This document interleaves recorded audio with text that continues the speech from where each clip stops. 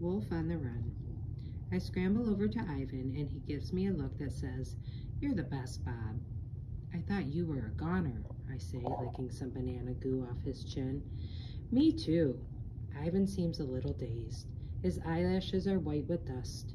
"What happened, anyway?" "Tornado." "Ruby okay? Kenyani?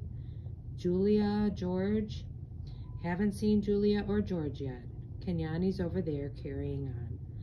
A paramedic holding a box of medical equipment approaches us nervously.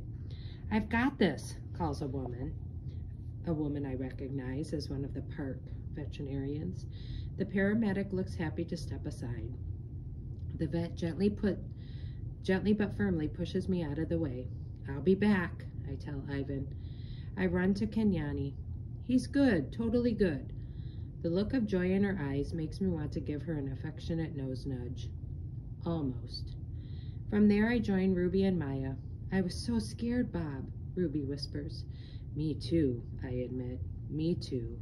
But he's fine, I promise." We watch a pair of otters dart past, chased by a guy with a net. One of the firefighters who had been clearing debris yells, "We're clear here. No sign of other victims."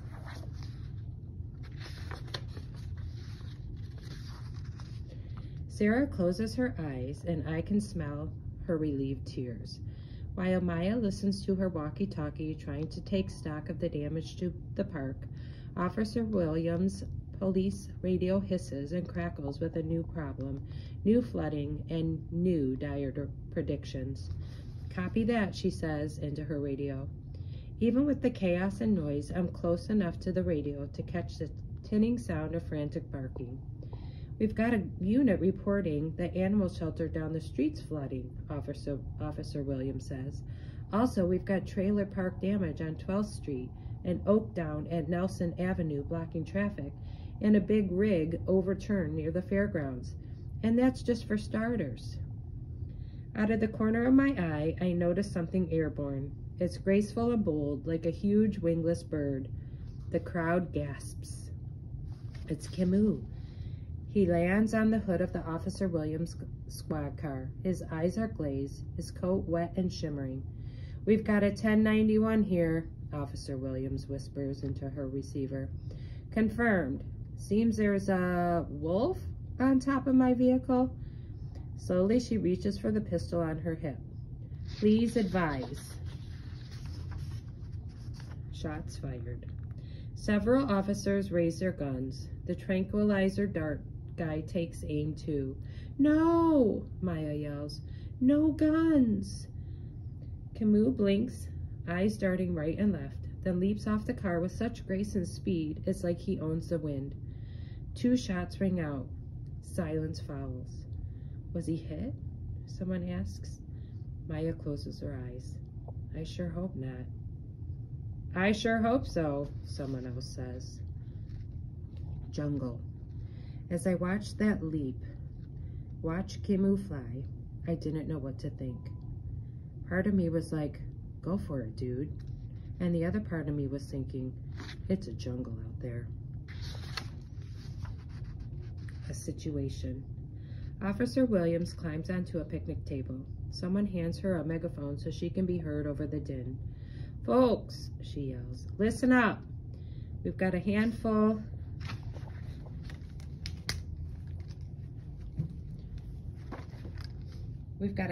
of animal control workers coming over, but several roads are already flooded. And the weather guys are saying Gus is going to take his sweet time. Meantime, park supervisors call in for more help, but only if your workers can get here safely." The unmistakable roar of a big cat rolls over us like slow thunder. "Any more trank guns?" Officer William asks the park director, who's just arrived. 3 in reserve," she answers. "Nets?" "We have a dozen." "Okay then." Officer Williams' radio crackles. I can hear more shouting, more barking. "Shelter's flooding," she says. "Yeah, that's happened there before," the director says. "Usually just a foot or 2 of water." "Okay, public safety is where we start." Officer Williams wipes rain from her forehead. We need to get the word out that these animals are on the loose. Of course, says the director. We have protocols in place, but we need to be careful how we word this. People might overreact. Ma'am, a firefighter interrupts. I see a python in my backyard. I'm sure gonna overreact. First things first, says Officer Williams. Triage in the main office. Check wreckage for any survivors, human or animal. Fan out with trank guns. Get an inventory on how many animals are loose. I wonder how it's possible that Officer Williams can seem so composed. The air reeks with fear from animals, birds, people, from me. And yet she doesn't seem worried about herself, just other people. Weird, the way some humans stick their necks out for others. Doesn't make a whole lot of sense, does it? Again, the crackle, the hiss, the barking. My ears perk up for a minute. Was that a familiar voice? Maybe someone I know is in the slammer. I'm going to the shelter at the elementary school, Sarah says. Her hands are trembling, but her voice is firm. To look for George and Julia, just in case. She strokes my head, and I'm happy to let her.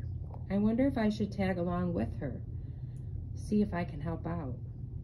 Now that I know Ivan and Ruby are safe. Hiss, crackle, meow, bark. I hear it again. My ears go alert. My body goes rigid. No, it's impossible. Never. Some barks you never forget. One place. I know what I have to do. Despite the turmoil all around me, the noises, the smells, the fear, the confused animals, the frantic animals, despite my worry about Julia and George, I know there's one place I need to be. A split second. I want to tell Ivan and Ruby, but Ivan is still being poked at by the rhymes with pet threat. Although, come to think of it, she doesn't seem like much of a threat. In a movie, she'd be one of the good guys. To my annoyance, Sarah picks me up. I hate being picked up, unless it's my idea. Then it's totally cool. Maya, she says, you let me know. First sign to George and Julia, okay? Promise, says Maya, and she places her hand on Sarah's shoulder. Humans, always with the touching, although I kind of get it under the circumstances. You can't take Bob to the school shelter. They're not allowing any more pets, Maya points out. And the animal shelter is flooding, it sounds like. Why don't you leave him here? I'll put him in my office. He'll be safe. No way is that on my agenda. Sarah nods. Good idea.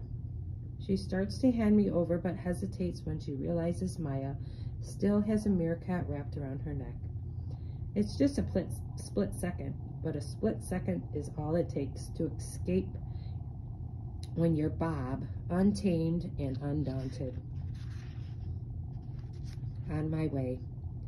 Bob, Sarah cries. Grab that dog, Maya yells. I spent a good part of my life running from a certain guy named Mac, and I still have my moves. I twist and spin and dip, and before you can say, yes sirree, Bob, they've given up. I backtrack, slip under a bench, and make my way to Ruby. Ruby, I whisper. I gotta go. Something important's come up. You and Ivan see if you can't find George and Julia. I want to come, Ruby says, stomping her right foot in a huge puddle. You need to keep an eye on Ivan, I said. Make sure Kenyani doesn't drive him loco with her sobbing. I'll be back before you know it.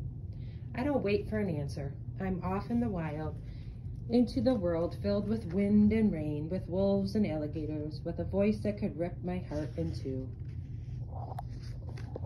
Romeo says, have a great day. Bye, gators.